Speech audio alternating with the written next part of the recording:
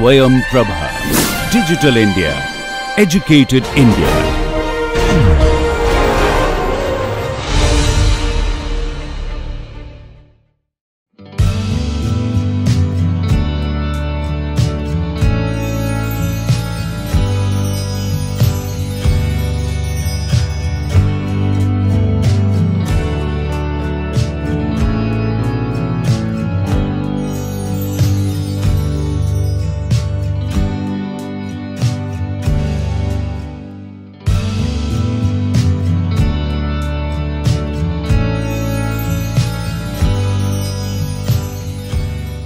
Hello everybody, this is Dr. Vishal Trivedi from Department of Biosciences and Bioengineering, IIT Guwahati.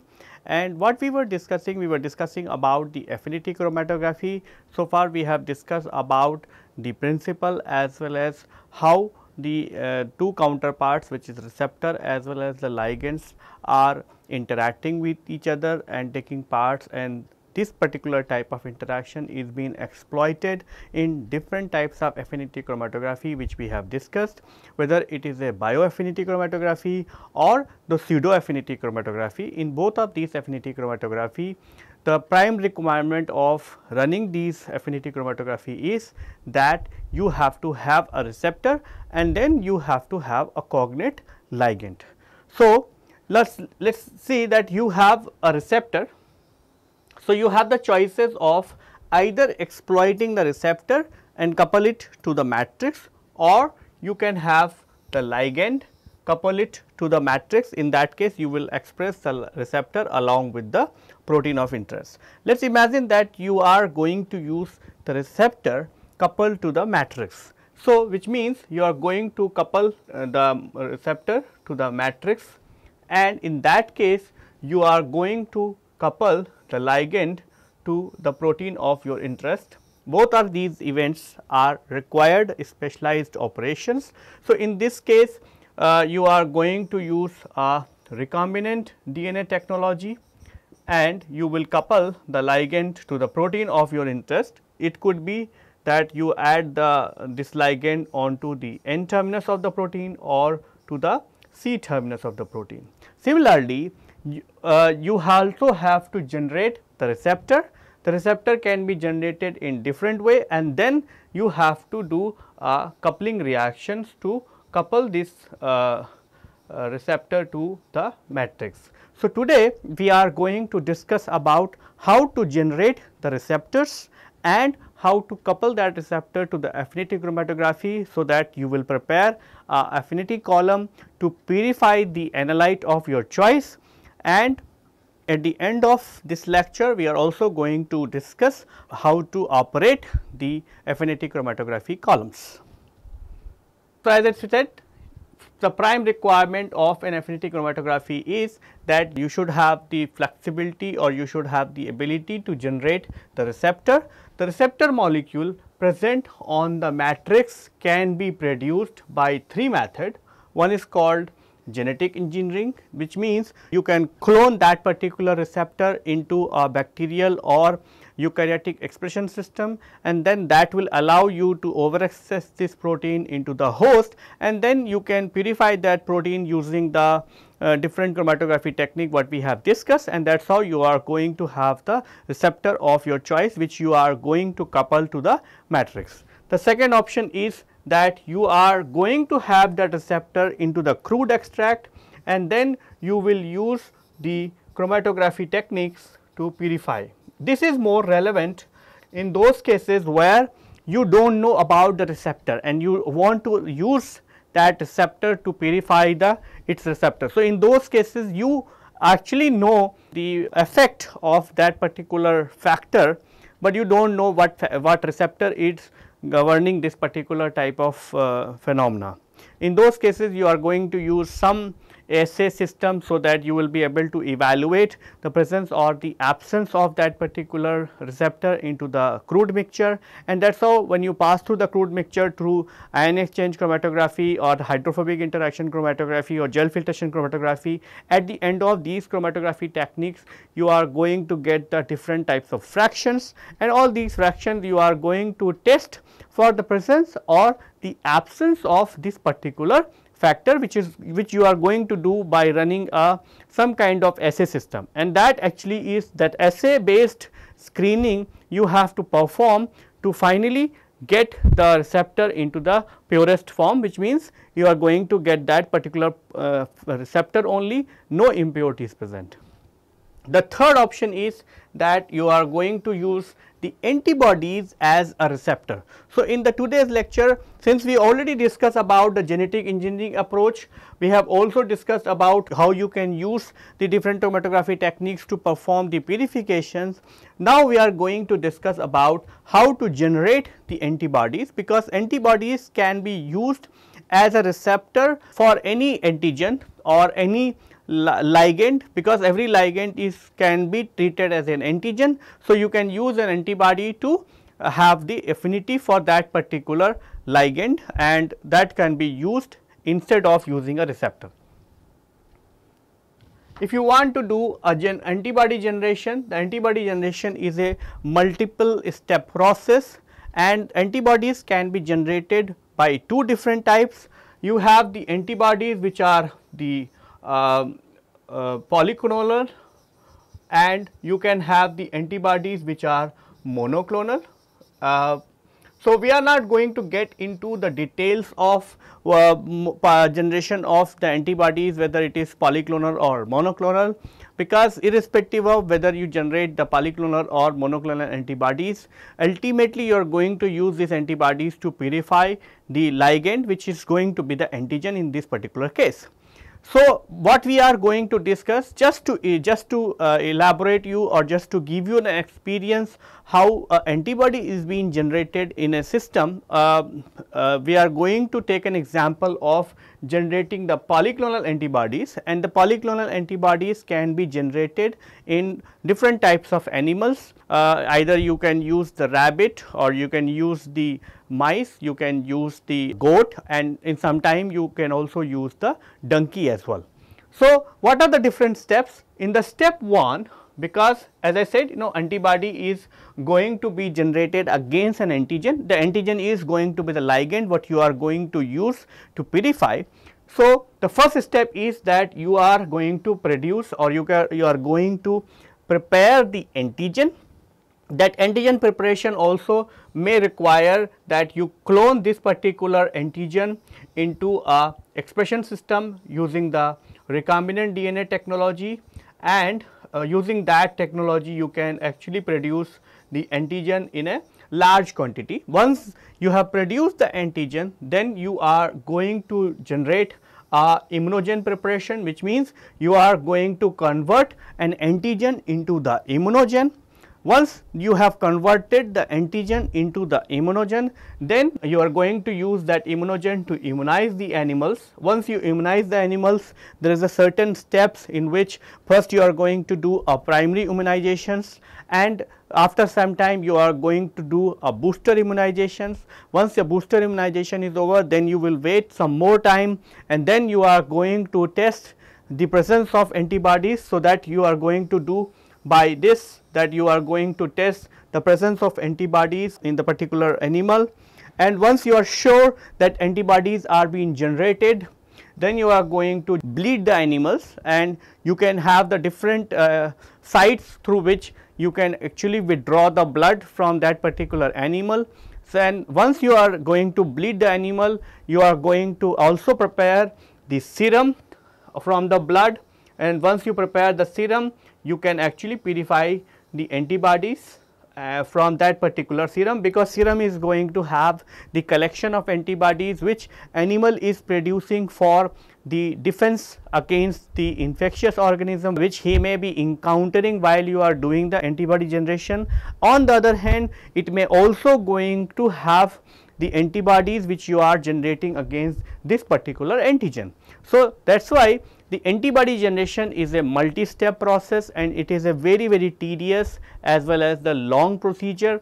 On average, the general antibody generation in a rabbit or a mouse approximately takes 3 months to prepare the antibody of a high titer, and during this 3 months you have to keep the animal under the aseptic condition, so that you will be able to generate the antibodies against your antigen compared to the animal is going to generate the antibodies against the infectious organisms.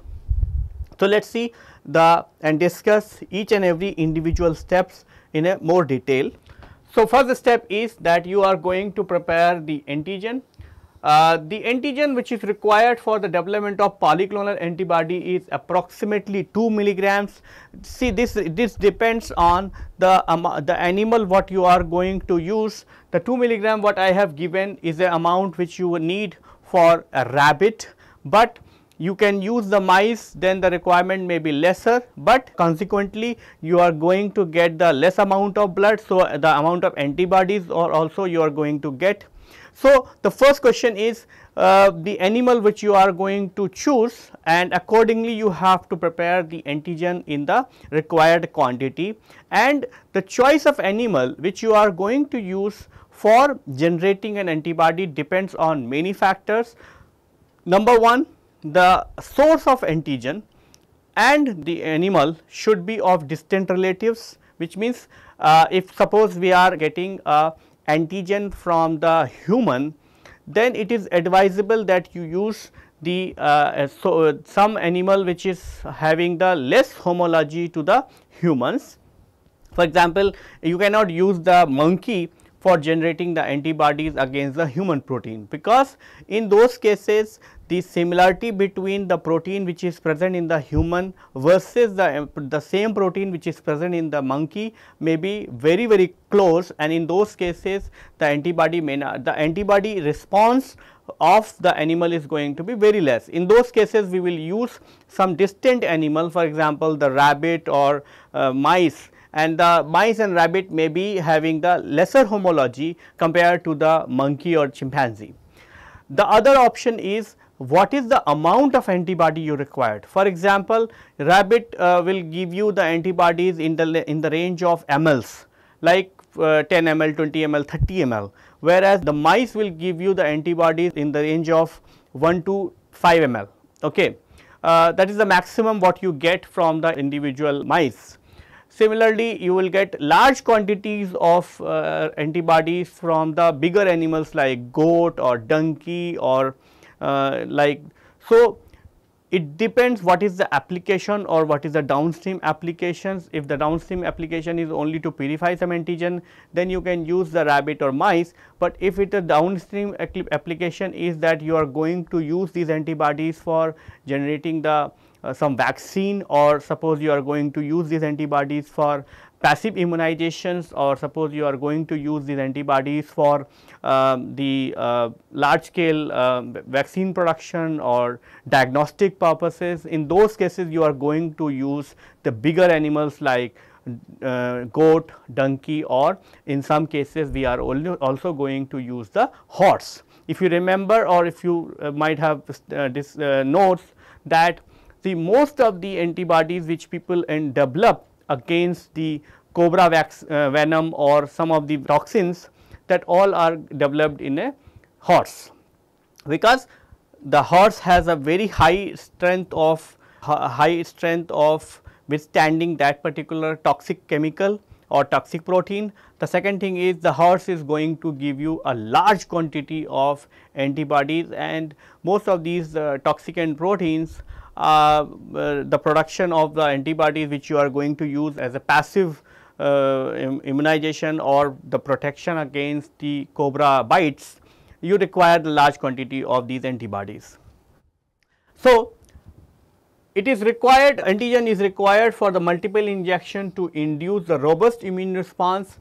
Antigen preparation of antigen has following steps. Number 1, you are going to produce the antigen. So, you are going to use either a recombinant DNA technology, or you will use the conventional chromatography techniques to purify the antigen of your interest. Then you are going to do isolation of antigens, because at the end of recombinant DNA technology it will give you the protein, and that protein has to be isolated from the gel. So, there are two different approach what you have to use to isolate the antigen from the E. coli overexpressing cells. You can use the purification of antigen under the native conditions. In those cases, you can overexpress the protein in the E. coli, that will be going to overexpress, and then you can use the ion exchange, hydrophobic or gel filtration chromatography, and that will give you the large quantity purified protein in a native conditions. The other option is that you can do isolation of antigen under denaturating conditions. In though you use these options when suppose you are overexpressing the protein in E. coli, but the protein is not present in the soluble fraction, whereas the protein is present in the insoluble or the pellet fractions, and in those cases you cannot use any of these conventional chromatography to purify the protein, and in that case you will use the other approach, that you will purify the antigen from under the denaturating conditions. So, what you are going to do is you are going to run the protein on to the SDS page. So, what will happen is the protein is going to run on the SDS page, and on the gel you are going to have your protein of interest, and once you have identified that this is my protein of interest, what you are going to do, you are going to cut the gel, and that gel you will put into the dialysis bag, which you are going to tie up from the both the ends, and your gel is, so your protein is present inside the gel block, and then what you are going to do is you are going to put this gel block into a horizontal gel apparatus, and then you are going to do electrophoresis. As soon as you will do the electrophoresis, what will happen is that the protein which is present in this particular block will start migrating towards the positive electrode, because the protein what you have in the SDS page is going to be negatively charged. So, it will start migrating towards the positive side, because your protein is tied up in a dialysis bag. The protein will migrate, and eventually the protein will present into the dialysis bag, because it cannot come out from the dialysis bag, because the size of dialysis bag would be somewhere around 10 kDa, and your protein is probably going to be bigger than that. So, it will migrate, it will come out from the gel block, and that is how it will going to come into your solution, and you can collect these solutions simply by precipitations, and then you can use this particular protein for the as an antigen into the for developing the antibodies, and this whole process is called as the electroelution, where you are using actually the electric field or the electrophoresis to elute the protein from the gel block. Now, once you have this protein, you can use this protein as an antigen for antibody production. Now, once you have isolated or produced the antigen, you have the second step is that you have to convert that antigen into the immunogen. Preparation of immunogen. So, for the preparation of immunogen you are going to prepare and inject into the animal for antibody production in two subsequent steps, the primary injections and the secondary injections.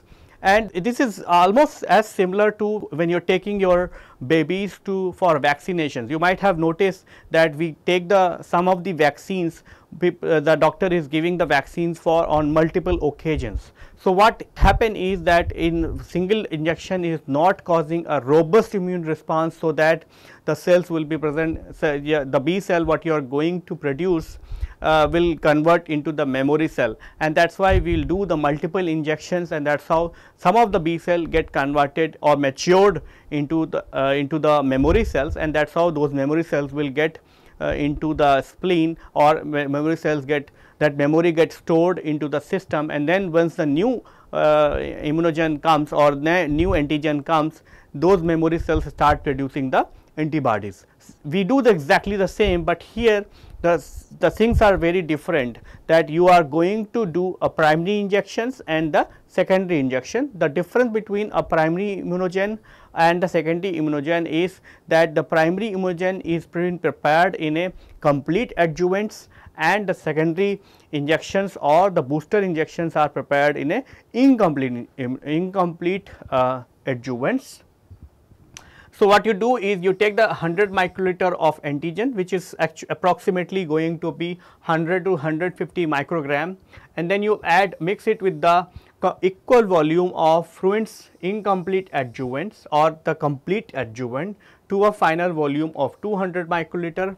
What is the difference between a complete adjuvant versus incomplete adjuvant is that the complete adjuvants actually contains the large quantity of MTB cell wall, and because of that it actually activates the system, so that the level of B cell, the level of the system is getting activated. So, when you are injecting the Mycobacterium tuberculosis cell wall into the system, you actually activate the system, so that a large quantity of B cell is present around that particular antigen, and there is a small quantity of antigen which you are going to inject into the primary injections.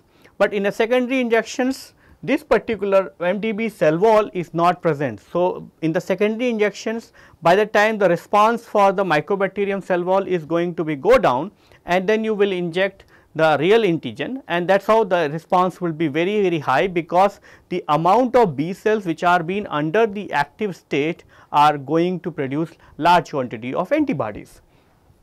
Now, once you mix it and make it 200 microliter, you mix these thoroughly to obtain a emulsion using a syringe or a pipette, and then after 4 weeks of primary injections. So, you are going to do a primary injection which you are going to prepare in a complete adjuvant. You will inject the first booster dose. You repeat the booster doses 4 to 5 times every 4 weeks to generate a robust immune response and the development of memory B cells, because these memory B cells are only going to give you the antibodies.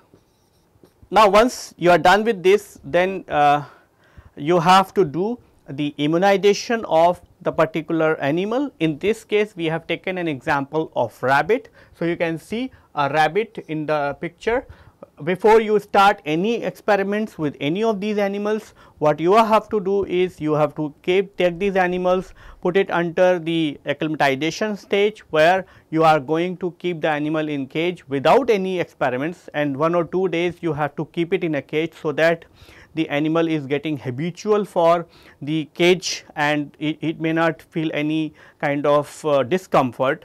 The second is you have to weigh the animal, so that you will know the weight of this animal, so that you can decide what is the amount of antigen or what is the amount of antigen you can inject. Because if the animal is very big or if the animal is very small, and if you inject the large quantity of this antigen, the antigen may give them the anaphylactic shocks, and sometimes that happen that you are injecting an antigen and that actually is causing the death of these animals, because they get such a large immune response that they could not be able to sustain, and as a shock to that particular immune response, they get they get very sick, and at the end they just die because of that particular immune response. Now, once you are prepared with the immunogen, then you have to do the in vivo immunization of the rabbit. Now, before you start the immunization, you take out at least 1 to 5 ml mice blood from the tailwind before your first injections. Because why it is required? Because so that you will know that what is the amount of antibodies are present into this animal, and this is called as the pre-immune sera.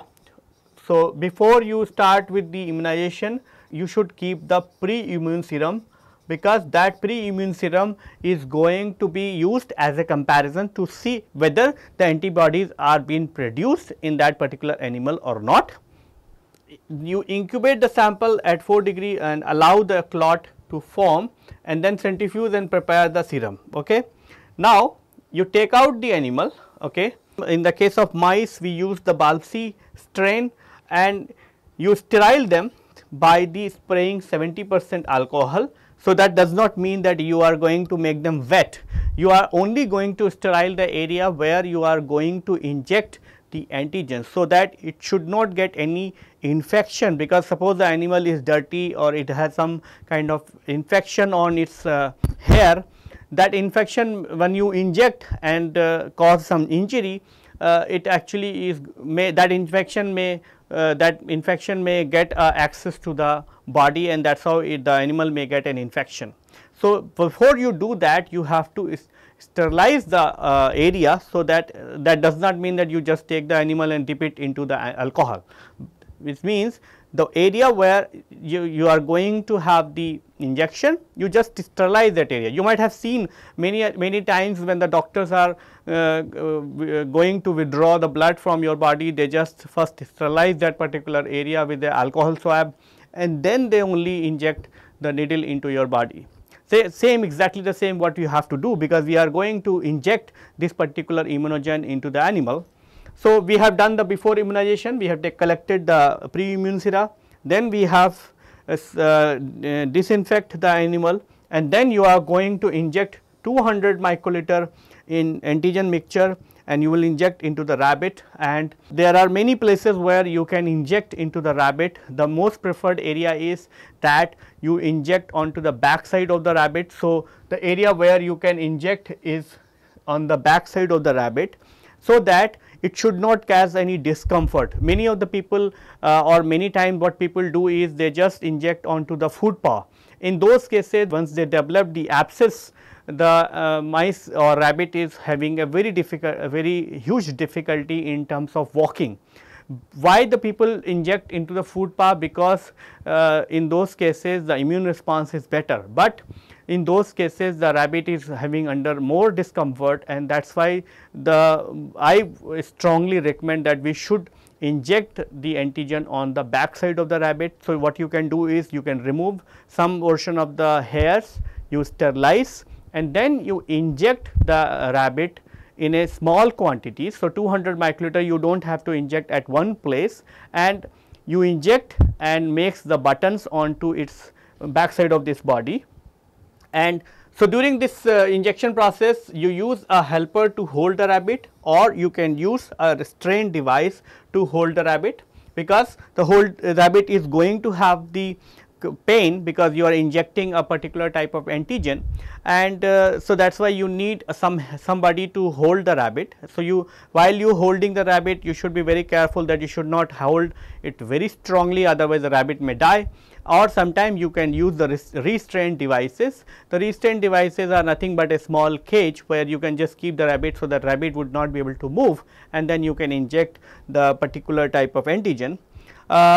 Mostly you inject the antigen on the back side of the rabbit in the form of a button, which means when you inject, like suppose if you are injecting through a needle, you inject and form a button like this, and then you take out your needle, you inject again, make a rabbit button, then you inject again, make a bat. So, suppose you have collected some area on the back side. So, instead of injecting everything in one place, what you do is you just spread that particular volume onto a larger area, so that the antigen absorption from that particular area should be quick, and that should cause the better immune response and better antibody production.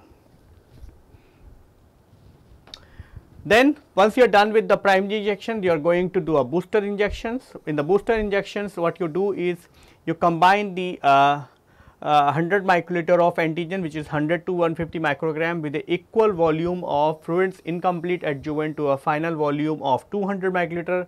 Mix thoroughly to obtain the emulsion using a syringe or pipettes. After 4 weeks of injection, inject first booster dose. Repeat the booster doses 4 to 5 times, and that will cause a robust immune response and development of memory B cells. Now, once you have sure that the sufficient time is being passed, you have given the sufficient number of booster doses, then you can just take out small amount of blood and you can test the presence of antibodies. So, then you will determine the antibody titer. You take out a 5 to 10 ml rabbit blood from the ear vein. So, I do not know whether you have ever noticed a rabbit, but the rabbit has a very thick vein onto the back side of the ear, and that vein can be used to draw the blood from the rabbit without causing any discomfort or without causing any problem. You incubate the sample at 4 degree and allow the blood to clot. Then once the blood is clot, you centrifuge and you collect the serum and determine the antibody by a indirect ELISA. That we can discuss, or once if you do not understand, then you can actually discuss with me while when I will be available in person, or you can go through some of the YouTube videos and you will know that how to perform the indirect ELISA. Once you are sure that the antibody is being generated, then you can do the collections of blood. You take out 20 to 30 ml, even 50 ml blood from the ear vein, and can be collected. If you require a very large quantity of blood, then you can also collect the blood from the cardiac rupture, but in those cases it will be a terminal treatment, and the cardiac, if you do a cardiac rupture, which means you are going to rupture the heart and take out the blood, then in those cases it is going to be a terminal procedure and the animal may not be survived afterwards, and it may not be available for another round of booster doses and for antibody production. So, that is why for the larger animals like rabbit or goat or sheep, people are not doing the cardiac puncture, but for smaller animals like mice, people are doing the cardiac rupture, and that is how they are collecting as much as blood possible from the animal. You incubate the samples at 4 degree and allow the blood to clot, to centrifuge the sample, and that is how you are going to get the large quantity of serum. Again, you can determine the level of antibodies using the indirect ELISA. So, now once the antibodies is being generated, you can couple these antibodies or couple the other receptor what you have generated through recombinant DNA technology or through the following the conventional purification system. You have to couple these particular receptors to the matrix, so that your column is ready for purifications. In this coupling reaction is being done in 3 different steps. First, you are going to do a matrix activations, then you will do a covalent coupling utilizing reactive groups on the ligands, and then third, you are going to the deactivating the remaining active groups which are present on the matrix, which means in the step 1 you are going to generate, or you are going to activate the matrix, so that the matrix is going to be having many of the active groups, and in that step you are going to add the ligand, so that all these active groups are going to make the bonds with the covalent bond with the ligand or the receptor, and then once you are done with that, suppose you have additional activation group, then you are going to destroy these activation group, or you are going to deactivate these activation groups. In most of the cases, or whether you have generated the receptor through recombinant DNA technology or through conventional chromatography, or suppose you have generated the antibodies, most of the time the receptors are of proteinaceous in nature. So, in the protein, like you have two different sites for the coupling, which means you have 2 functional group. One is the N terminus amino group, and on the C terminus you have the carboxyl group, which means you have the NH4 plus as a functional group which you can use for coupling, or you can have the CO minus carboxyl group which you can use. So, that is why once the matrix is activated, people are activating those functional groups which are either being directed towards the amino groups, or which are directed towards the carboxyl group, and these are the only 2 options exist to couple your receptor to the matrix. So, let us see, we have 3 different types of coupling reaction which people can do to couple the ligands with the matrix. So, first is epichlorohydrin mediated receptor coupling. So, in the epichlorohydrin mediated receptor coupling actually is more suitable for the polysaccharide matrix, and what will happen is that epichlorohydrin activates the polysaccharide matrix by adding a oxygen group with a 3 carbon alcohol group spacer arm, and so that is what the activated matrix is being prepared. Once you incubate the polysaccharide matrix with the epichlorohydrin and activated matrix reacts with the receptor containing primary amine or the thiol groups. So, apart from the minor NH2, you can also have the thiol groups which can also react with the activated matrix, and once you are and then at the end what will happen is the receptors are coupled to the matrix by a thioester or a secondary amine linkage. It can be able to couple hydroxyl group containing receptor molecule as well by a ether linkage. So, when you are using the epichlorohydrin as an activating agent, you are actually activating the mostly the polysaccharide matrix, and activate that will allow the addition of the primary amine containing proteins or the thiol groups containing proteins, or you can sometime use the hydroxyl group containing proteins as well for linkage. The second is the carbamide mediated receptor couplings. In the carbamide reagents are reacting with the matrix containing carboxyl group to form the isourea ester. The activated matrix is then allowed to react with the receptor molecule containing carboxyl or free amino group.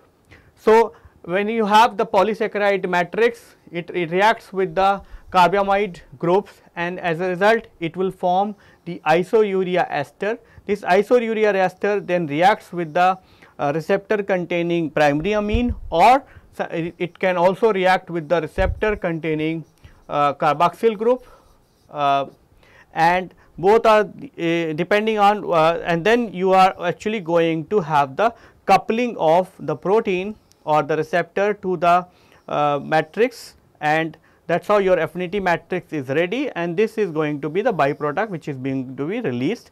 Receptors are coupled to the matrix by a secondary amine linkage. Now, let us see how to operate the affinity chromatography columns. So, in a affinity chromatography column operations, mostly you have the 3 or 4 multiple steps. These are the general steps which we are going to discuss. In a subsequent lecture, we are also going to discuss about the specific steps which you are going to do. So, in a generalized reactions, how you are going to operate the affinity chromatography is that first step you are going to do the equilibration of column. So, once you have prepared the affinity chromatography, you are going to pack the column into a tube, and then you are going to equilibrate that with a buffer containing high salt. So, this is, remember that the affinity is very exclusive. So, it is ligand versus receptor. So, that is why if you keep a high salt, the high enough so that we will disrupt the non-specific interaction, but it should not be that high that it is going to disrupt the interaction between the ligand and protein or ligand and receptors. So, you keep the high salt so that you will destroy the non-specific interaction, so that other proteins will not react with the matrix. It will also react with only with the receptor which is present on the matrix. So, you will keep mostly 0.5 ml 0.5 molar NaCl to reduce the non-specific interaction of protein with the analyte. Now, you prepare the sample is prepared in the mobile phase, and it should be free of suspended particle to avoid clogging of the column. The most recommended method to apply the sample is to inject the sample with a syringe. So, you have prepared the affinity column, now you have prepared the sample, now you can apply the sample. After applying the sample, you are going to have a washing step, which means you can wash these columns with a very high buffer, or you can have the buffer which contains very high salt, so that it should not break the interaction between the receptor and ligand, but it is good enough to wash away all the protein which are being non-specifically adhered to the matrix. The third is so once you have done that, the receptor and ligand complexes are going to form, and they are the only thing will be present. Then you can do a elution step. In the elution step, you have the many ways to elute the analyte from the affinity column, you can increase the concentration of the counter ligand, which means the ligand which is you are using and the protein which is being overexpressed along with that particular ligand, you can use that particular ligand alone in an increased quantity. So, what will happen is that ligand will compete with the ligand which is bound to the matrix through receptor, and as a result, because you will increase the more and more amount of ligand, the receptor will prefer to bind this free ligand instead of the ligand which is bound to your protein, and as a result the protein is going to be released from the sample. You can change the pH or the or the polarity of the mobile phase. As you remember, the receptor ligand interaction is being controlled by the electrostatic interactions, van der Waals hydrogen bonding and salt bridge interactions. All these interactions depends on the ionization of the different groups which are present on the receptor as well as the ligand. So, if you change the pH or if you change the polarity of your elution buffer, you could be able to modulate these interaction, and as a result the receptor may have the lesser affinity for the ligand, and that is how it will release the ligand. At the end, if any of these methods are not good enough to give you the desired, you can use a detergent or the chromatographic salt to particularly denature the receptor to reduce the affinity of the bound ligand.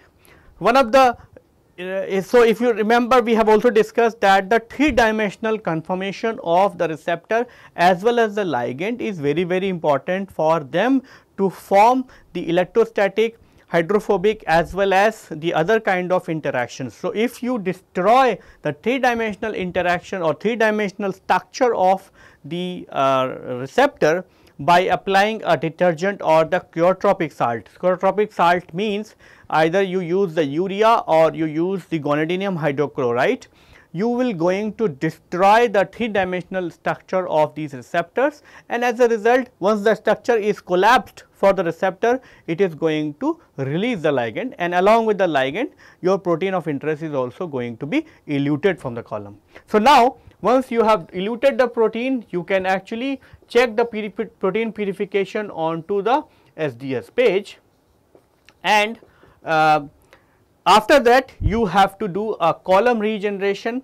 So, after the elution of analyte, the affinity chromatography requires a regeneration steps to use it for the next time. Column is washed with 6 molar urea or gonadinium hydrochloride to remove the all non-specifically bound proteins. The column is then equilibrated with the mobile phase to regenerate the column. In case you are not interested to use it again next day or in the same week, you can store the column in 4 degree in the presence of 20% alcohol containing the 0.05% sodium azide. Now, if you follow this particular purification using a detector system, what you will see is that you have injected the sample and then you have done a washing step, and after that you are going to see the elution of your protein in a different concentration of ligand. And what will happen is once you put the, so once you do the washing, you are going to see a non-specific protein coming out from the column. After that, once you are sure that all the protein is being, all non-specific protein is being eluted, then you are going to put the elution buffer, and then you will see a single peak of the protein is coming out from the column. So, with this we have discussed about the ion exchange chromatography, hydrophobic interaction chromatography and the gel filtration chromatography. And for the affinity chromatography, we have discussed about what are the different factors which are governing the interaction between the receptor and ligand, and how you can generate the receptors and how you can couple these receptors to the matrix. And now in the subsequent lecture, we are going to take up the specific examples of affinity chromatography and how you can take those particular receptor ligand combinations to perform the purification of your gene of your protein of interest. So, with this I would like to conclude our lecture here. In a subsequent lecture, we are going to take up few of the affinity chromatography related examples and how you can use them to purify the protein of your interest from the cells which are overexpressing your protein. Thank you.